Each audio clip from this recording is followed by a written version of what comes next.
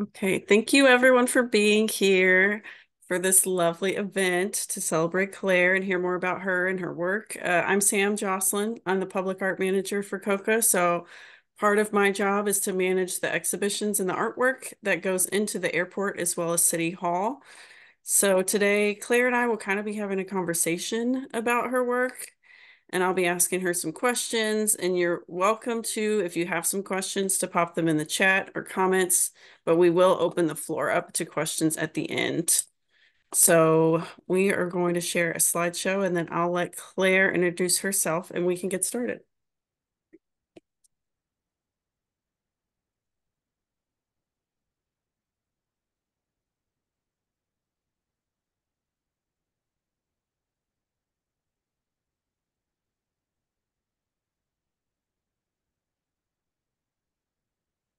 Okay, I think we're good.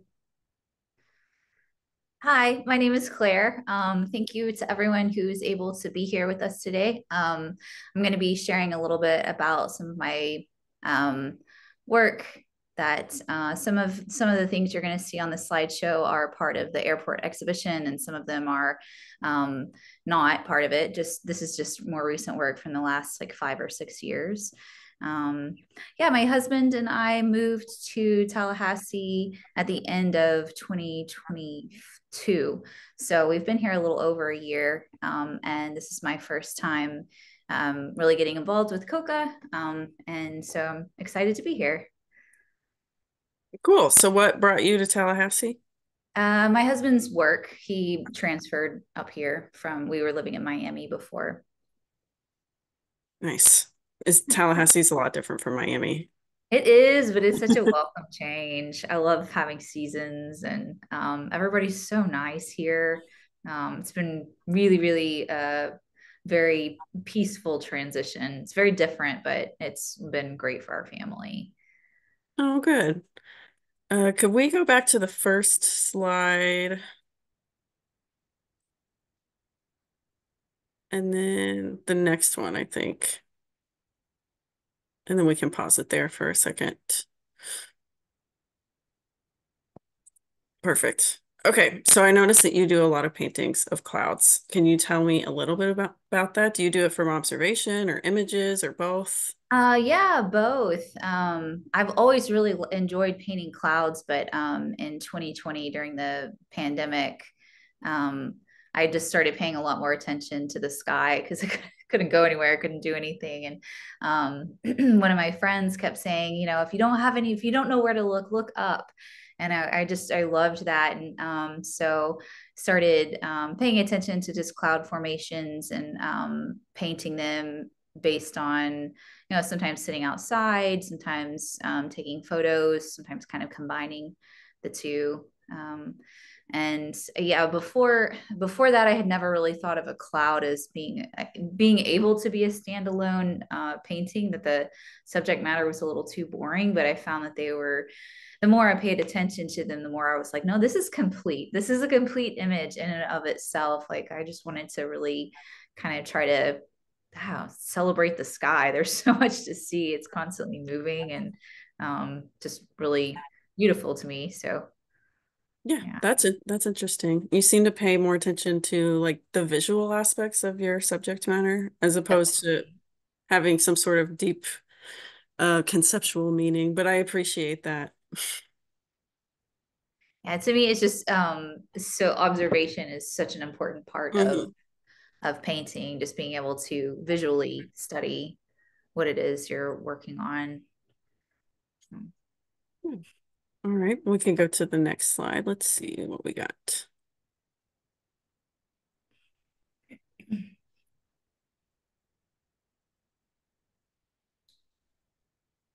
So are you working out of acrylic or oil for these or both? Both. I think most of the clouds are oil. Um, And most of them I did at the same time within a period of like 4 or 5 months. So I just had my oil paint out. I don't usually keep oil and acrylic out at the same time. I don't like to mix up my brushes. So I go in phases. Sometimes I'm painting in oil, sometimes I'm painting in acrylic. But this slide that we're on right here, it's funny, those were painted actually 2 years apart, and they were both taken from the same reference images. I painted them both from the same reference images, but you wouldn't know that by looking at them because the color palettes are so different, and the just the cloud formations look so different. And I think this is a really good example of um, what what happens over time depending on what you're influenced by, and what your mood is, or at least for me, how different um, two very similar paintings can actually be. There's not really much about them at all that's similar. But yeah, the reference photos I took in a matter of maybe like 20 minutes, on a morning, early morning sunrise. And so the reference photos didn't really look this different. Just for some reason, I translated them very differently in my mind. Hmm, that's so interesting. Is this in Miami, these Yeah, clouds? Okay. yeah. I guess I don't know much about clouds, but do you feel like they vary a lot from place to place, or they're kind of depends on the time of day and the weather, or Yeah, I mean, there are a lot of factors that go into it. In Miami, they've managed to like bulldoze a lot of trees, and Miami is super flat, so you can see the sky unless you're downtown surrounded by buildings. And most of the city, you see the sky a lot. It's just so flat, and there's not tons and tons of high rises, especially the area where we lived. Um, so yeah, I think being by the water, I saw a whole lot more cumulus clouds than I really see here. I'm trying to think of here where we live in a really hilly neighborhood surrounded by trees. So I feel like the trees are what I'm seeing all the time now, and what I'm looking at and thinking about painting more than the sky. nice. Okay. This kind of looks like when you start getting into water, because I know here we are. Your show has a lot of paintings of water, and it's almost kind of eerie because it looks like you're in the middle of the ocean, like there's no grounding reference. So, do you use reference photos for these too? And do you take those pictures yourself? I do. I try to take reference photos. I tend to not take really great ones. So it's kind of a combination of reference photos and memory Mm-hmm. um, for water. But I spent a lot of time studying water before I really attempted to start painting it, because it's really confusing. It's moving so fast, and the light source, even though there's only one sun, it's hitting in so many different places at one time. And so it's really, for me, it was really hard to wrap my head around how to go about painting water, but I wanted to, living we were in Miami for 10 years, and so I saw the water so often, but it actually wasn't until we left Miami and moved here that I started painting the water. It was like all of that time, all of those memories, and then like we got here to Tallahassee, and then I was like, okay, now it's time to do the thing that I've been studying for so long. Um, Yeah, it seems kind of reflective almost. yeah, Well, that's very, yeah, I love these ones. Like I said, they're so beautiful, but they've got this kind of darkness to them, almost like a feeling of being stranded sometimes. I guess they're like in the middle of the ocean. I think there's so much about water that you can draw from it. Some people are like, oh, these are peaceful, and other people are like, wow, these are scary. Like you're saying, like, oh, there's no grounding points. Like I'm right in the middle of the ocean. That's kind of terrifying. um and yeah, I like the idea of being able to kind of it's these paintings become then very personal to the viewer. Mhm. Kind of, it's like, what is it that you are seeing from this? Is this peaceful? Is this calming? Or does this look really stormy, or um Or both terrifying? happening at the same time. Yeah. Yeah. Yeah, that's interesting. Go to the next slide.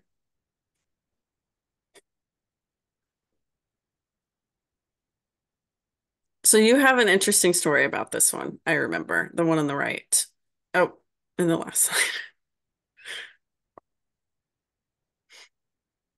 So this one on the right here. Yeah, can you tell us about that one? Yeah, so where you see the foam, where the water is breaking all the white, this was actually a different painting. So I like to reuse canvases if I've painted something and sat with it for a while and I just don't really like it or I don't feel like it's finished. A lot of times I'll turn it into a different painting. So you'll see a lot of texture on a lot of my canvases where there's like other stories that were written underneath that have been painted over. So this one was a cloud painting, and where you see the white, all of the white, that was actually part of the cloud. And so when I decided to paint this on top of it, I just sort of painted around that and left that cloud section there and turned it into the foam, which is like a really I don't know. I don't like wasting things, and I don't Mhm. like to ever think of, oh, I wasted time making a painting I didn't like, or I wasted materials, or I wasted this canvas. I like to think of everything I do as practice. Even the finished work, it's practice for the next thing that I'm working on. So, um, for me, this is like a good visual representation and reminder that something I did before actually contributed in a really positive way to something that now is, has been sold and is hanging in someone else's home. Mhm. um, so it's not, I don't, it helps me to not it helps me to feel like I haven't wasted time or energy or anything. It's actually turns, it's a way of turning spent work and spent energy into the next finished product. So Yeah, yeah. and it's really interesting. And I think that's something you don't get from, as artists. Sometimes the pictures that you can take of your work end up being more important than the actual work because that's what gets you into shows and that's what people see online. But it's interesting because I did notice it in person and you can kind of tell in this picture. I don't know much about painting, but I knew enough for some of them to kind of question. I thought, I wonder if there's a different painting underneath this and if it's Claire's painting, or I know some artists who will get paintings from like the thrift store and paint over those and use that as their canvas. So I thought that Yeah, was, that's a good idea. I was actually thinking of that earlier, how I do have so many canvases that I haven't yet painted over that just have like old what I would consider like junk paintings. And I was thinking like once I run out of those, I would be interested in buying other people's old work that they didn't like, that they were going to get rid of because they thought it was, a waste. And buying it for cheap to use the canvas to paint over. That would be really Mhm. cool to paint on top of someone else's work. It would feel sacrilegious or something a little bit, but if someone was willing to let you do that, I think that that'd be really neat, because then all of a sudden their work becomes a part of your story and your work. I haven't done that yet, but I'd be interested. Yeah, it's an interesting concept. Those materials are just so expensive now. Yeah, they are. Mhm.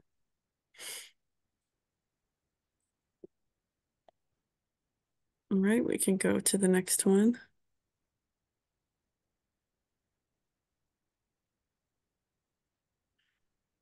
So are both of these two in the show currently? I know the one that was on the right was. On the previous slide, Hmm. yes, I think both of those are. Okay. Well, getting it. Oh, yeah. Okay, here we are. I definitely remember this one. But a little bit about like your color palette because you use a lot of, I would say like blues and purples, a lot of cool tones. Is that something intentional or is that kind of just how you're basically interpreting what you're seeing?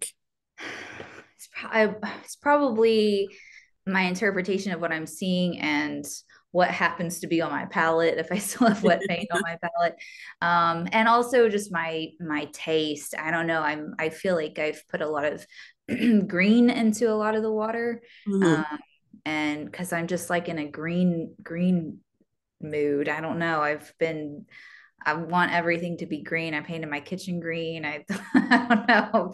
I love green and I have for the last few years. So, um, Yeah, probably has to do with a combination of like my taste, but also maybe what I'm actually seeing or think that I'm seeing. Mm-hmm. Or just what's there at the moment. I like that answer too. Well, getting into, I know the next slide, once it gets to there, has the plants. So you have a lot of like water and kind of sunsets, and then these kind of standalone blank backgrounds, but with shadows, plant stems. So how did these kind of start, and when did you start doing these? I think this was 2019, and these were some of my um, first paintings when I was had become committed to try to paint every single day and change career paths from being a graphic designer to being a full-time artist. And so I had a subscription to a company called Books. It's like a floral delivery company. They once a month they send you a box of flowers and leaves and no vase or anything. You're supposed to put the arrangement together Okay. yourself. So it's kind of discounted for that reason. And the very first one that they sent me was this tropical arrangement with these types of florals and leaves. And I was like, oh my gosh, this is so cool. Then after that, the arrangements that I got weren't as exciting to me, so I ended up canceling that subscription. But it was fun because I just wanted to be able to hold the things in my hand and like turn them over and look at them rather than trying to work from reference photos. I'm Mhm. not a good gardener, so it's rare that I have a lot of nice flowers in my own yard to work from. So normally when I'm painting florals and things, I either will paint like a potted plant that I have, or I'm working from reference photos. So these were fun because I had these kinds of actual flowers. Um, yeah. And I don't know, I think I started not really knowing where it was going. I just wanted to paint the flowers. I didn't want anything else going on. I didn't want any background or vase or anything. I just Mhm. wanted to kind of get to know the subject that I was painting. So that's where these came from. I think they were painted around maybe like a few months apart. Um, I think I started on them at the same time, and then I think the one on the right is acrylic, and I think the one on the left I started in acrylic, and then I went back over in oil to finish it. So I guess they started around the same time. Um, Okay. Was there a reason for going over it in oil, or is that just what you had? I think it just didn't look very alive to me. Okay. There's something about oil paint that I don't know, has seems to me to have more life in it. Not that acrylic can't. I think it just takes like a certain hand in acrylic to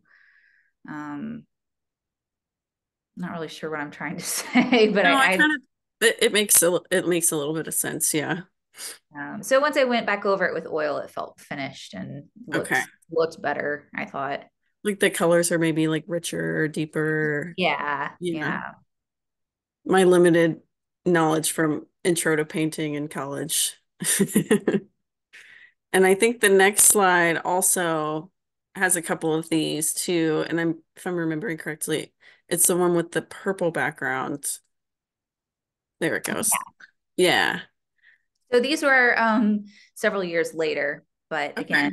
again, same kinds of flowers. So at this point, I was not working from life. I was working from photos I had taken of some of these plants. And the background of the one on the left is a monstera that grew so big in a pot in my house. I did end up planting it in my backyard in Miami, and hopefully it's still there. It was huge. It took over the back garden. Oh my Um, gosh. it was really those do really well there.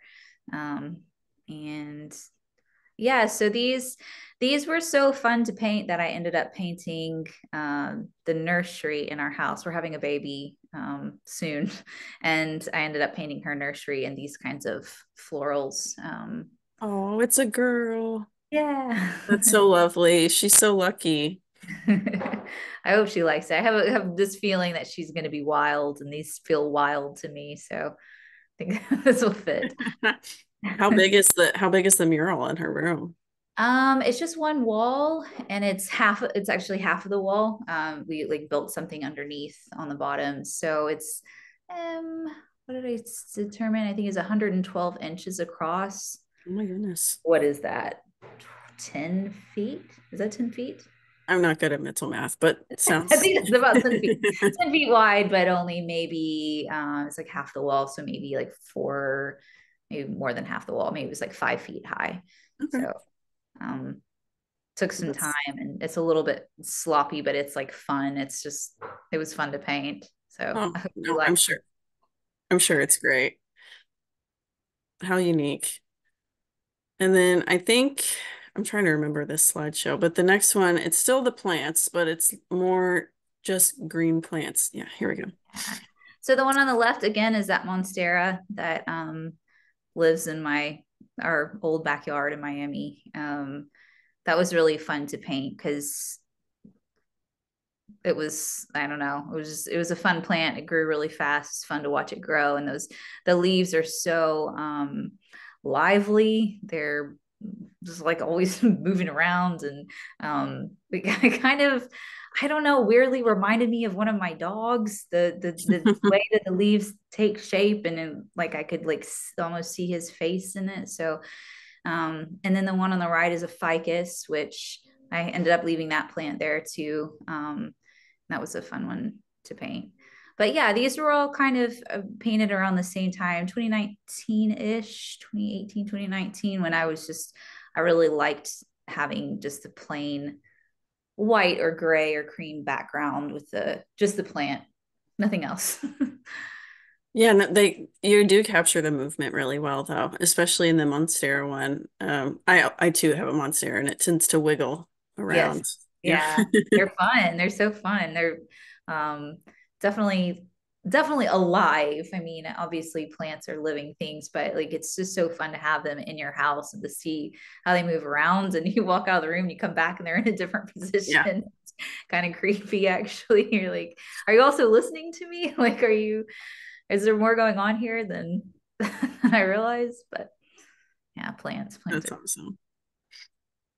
Yeah. Well, we can go to the next slide. I think it's some more of the plants, and I remember you had a funny story again about this potted plant who might may now have been injured. he has passed on. So the potted plant, that was our rubber tree. And that was the first time we went to Tallahassee. Is it Tallahassee Gardens on Thomasville? I think that's the name of it. Tallahassee Nursery, Tallahassee Oh, Garden. I don't know. Tallahassee Nurseries. Nursery, yeah, Tallahassee Nurseries. The first time we went there, I saw this plant there, and it was so beautiful. And so I brought it home and potted it and put it in our living room. And I kept finding the leaves on the ground, but they were like completely intact, beautiful, big, thick, glossy green leaves. It didn't look like they were had died and fallen off. And I couldn't figure out what was going on. And this went on for months until finally I realized that my 2-year-old was pulling them off. And I don't know how he was doing it when I just wouldn't see it. And he had become fascinated by the idea of cutting down trees because we had to have a tree cut down in our front yard, and he watched the whole thing. There were like 11 guys and 4 Hmm. cranes, and like it was this whole production, a whole day it took them to take this dead tree down. And he was just fascinated with this idea of cutting down trees. And so once I realized what was going on, then I started finding his dump trucks in the pots, and he was just to him, he just had it in his mind he was going to cut down this tree, and he really he really did. He really Oh did. Really gosh. ended the life of this plant. But I did find a new plant to put in the pot, and he's a little older now, and he understands that that's not okay, and he has not harmed the new plant. So I'm sad, but I'm really happy that I had a chance to paint this one because it Yes, didn't it's it his didn't memory lives on. yes, exactly. We can go through these next slides. I think they're kind of similar, subject matter at least, but the colors are very different. So is this still from when you were kind of getting those stems in the subscription boxes? Yeah.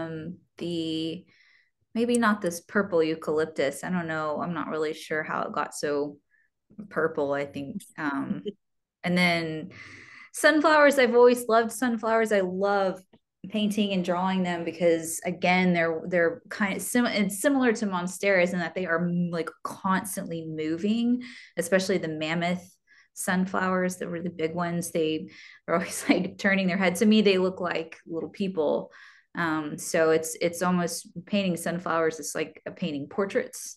I've heard More a lot of people say that. you Yeah. have, Hmm. yeah, sunflowers because they're again just so alive. Yeah. um I know a lot of artists that use sunflowers as like stand-ins for people because they do have those kind of anthropomorphic qualities to them, mainly the way they move. that's so cool. Mhm. Yeah, I'll have to get you some references of some people I'm Yeah, thinking about. But with that, I've noticed sunflowers also mean a lot to a lot of people. Oh, I yeah, love these ones. I know this left one is in your show in the airport. I don't think the one on the right is. no, that one belongs to someone else now. But that was a fun one, the cabbage, I think it was actually kale. um and that was from a live bouquet that I picked up at Whole Foods. That was just like weird. I don't even remember what are the pincushion proteas, I think, the orange ones. Hmm. um, I have never seen those in a like store again, but those were really fun to paint. And then the poppies are just fun, but again, those were from just photos. I didn't have those in real life.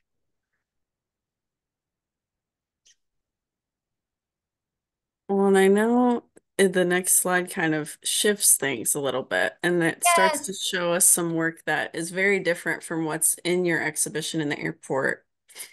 So the first half of that slideshow was paintings, and now we're moving into drawings.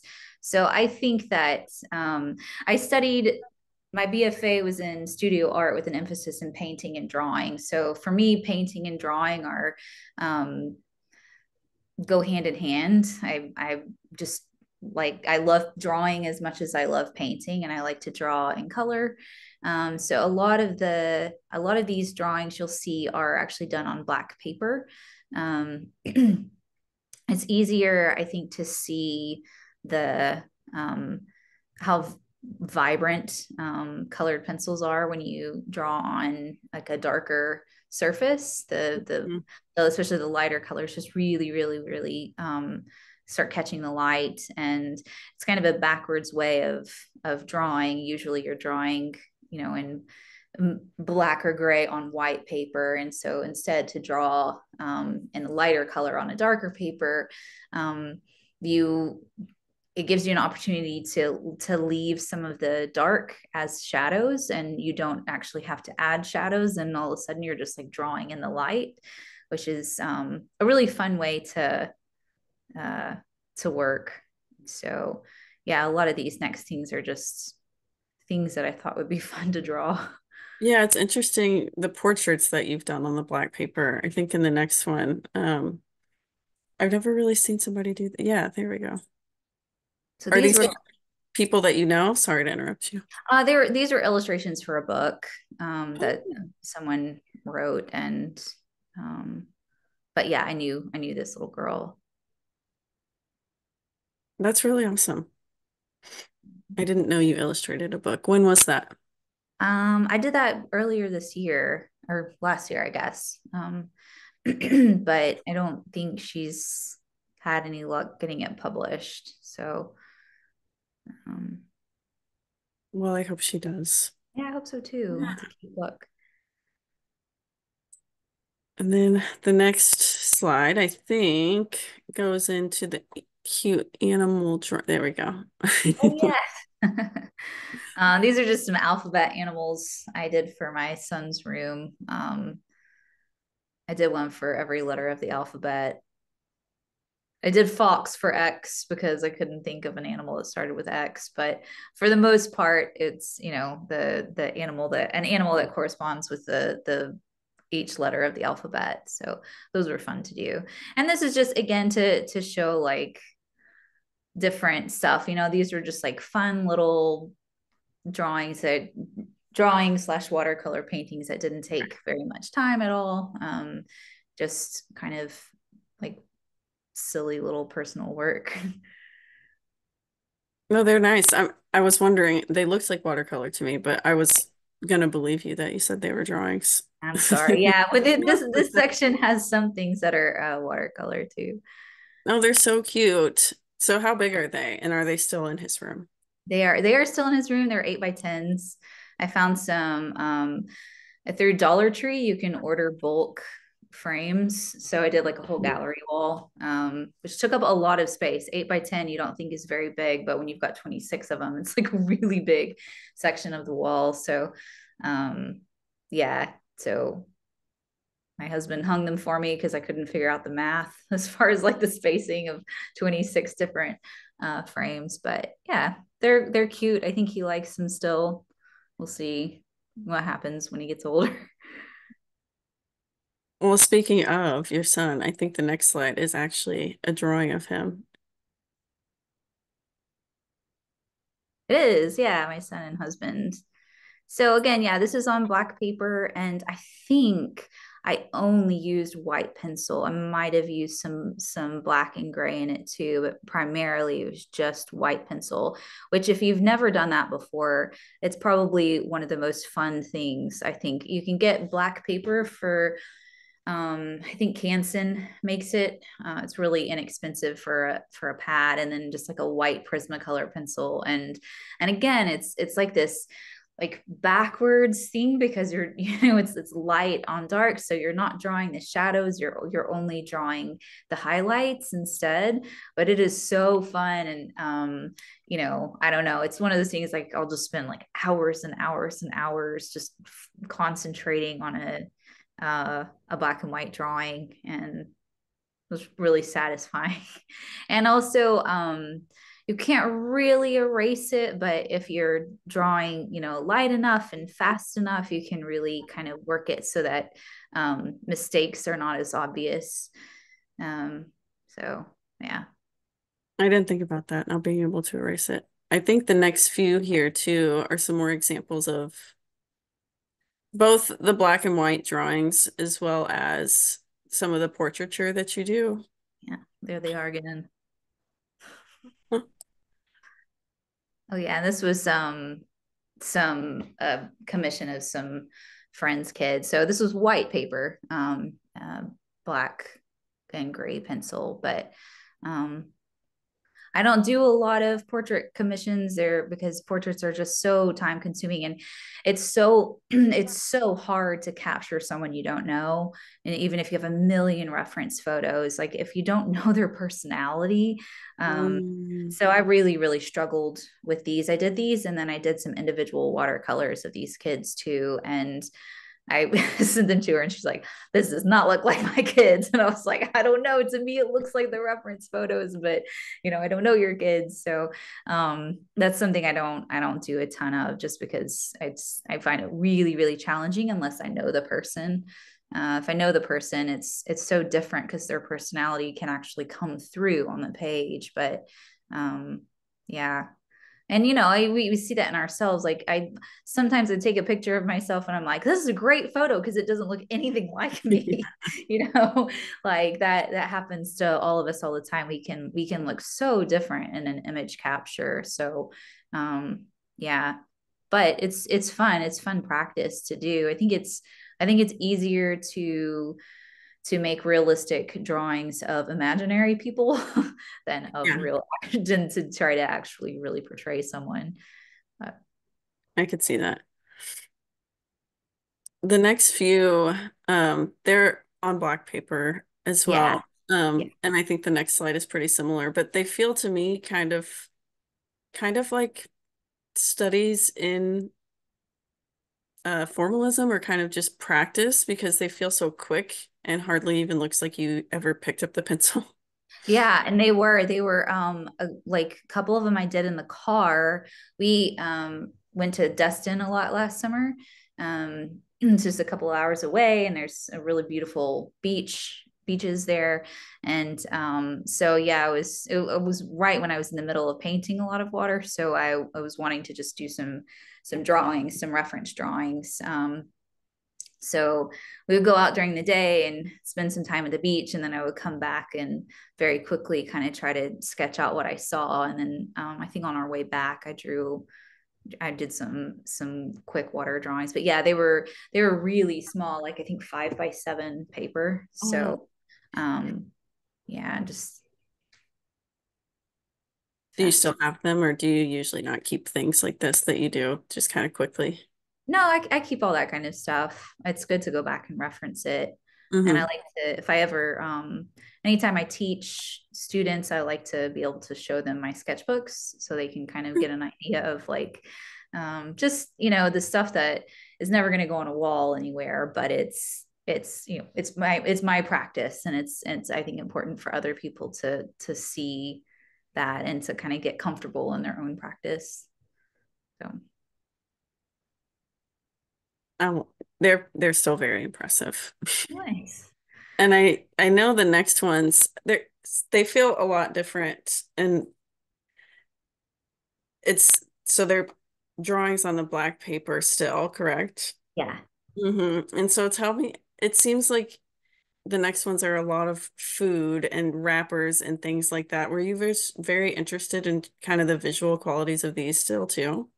Yeah, I think drawing food is so much fun. One, because a lot of times, I'm like, oh, I'm in the mood to draw, but I can't think of something to draw. Well, I always have food around.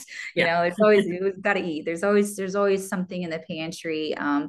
Junk food is, I think, some of the most fun stuff to draw. It's interesting, and it usually has a lot of artificial color and just I don't know, like texture and just fun stuff going on.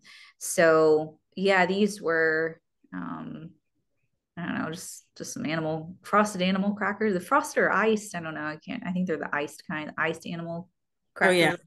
they're classics. They're they're disgusting. They're delicious. And then we got just more candy.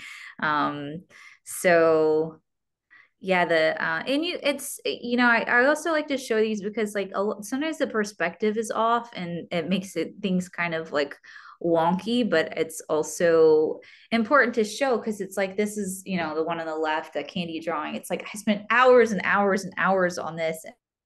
The perspective is weird in a lot of places.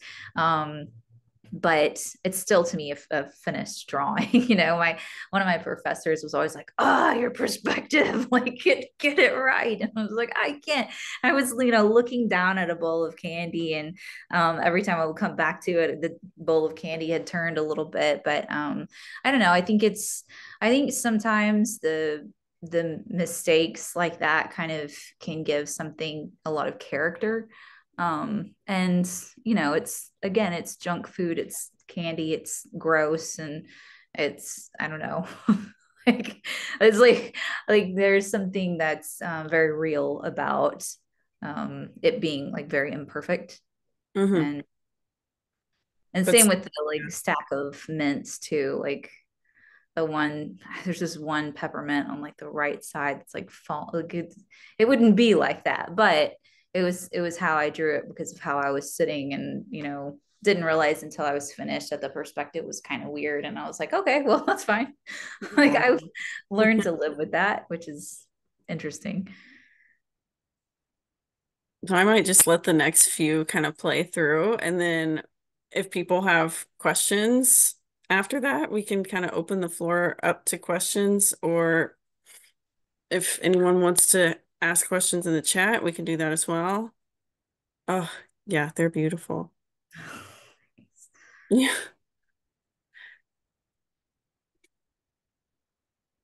So which one, Claire? And I hate when people ask me this, but I'm going to ask you anyways. Which piece is your favorite? Not just from the show, but just in general.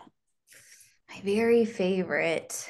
Um, my favorite painting in here, it's one of the floral paintings.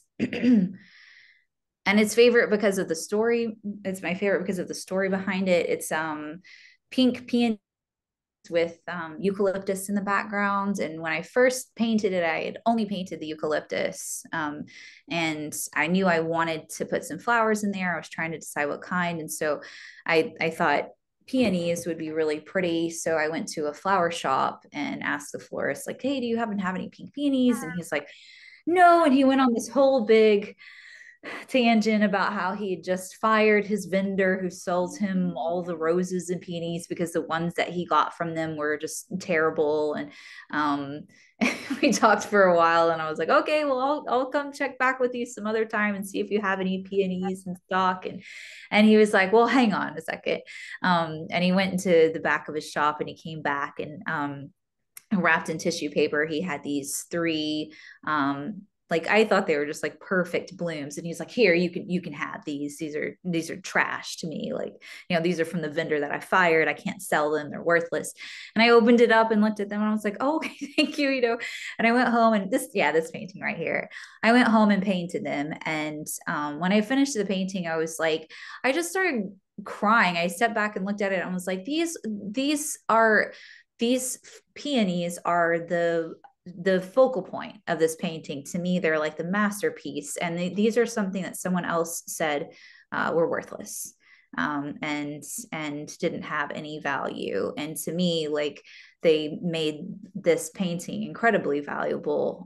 They brought the whole composition together, and they're the thing that you see when you look at it. And they're not puny, they're not worthless, they're not any of the things that he said. And so this painting hangs in my house as a reminder to me of just how often we think that maybe we are worthless, or our situation has rendered something useless, when the truth is, like, nothing is wasted, nothing is worthless, especially not any individual human being. Like, we all have value, we're all the crown of creation, we're all this beautiful thing to behold. And if someone says otherwise, then that person is just wrong. you know so yeah, it's my favorite for that story. Yeah, no, that makes sense. I love that story. Well, I will give everyone a second if they want to pop a question into the chat. But if not, everybody, thank you for coming. We have been recording this session and we'll put it on YouTube. So if you want to share it with anyone who you think would really like it, or if you want to ask Claire any questions later, I know her email is on the online gallery on the COCA website. So under the public art tab, we have online galleries, and then Claire's will be right there. So if there's no questions right now, I guess not.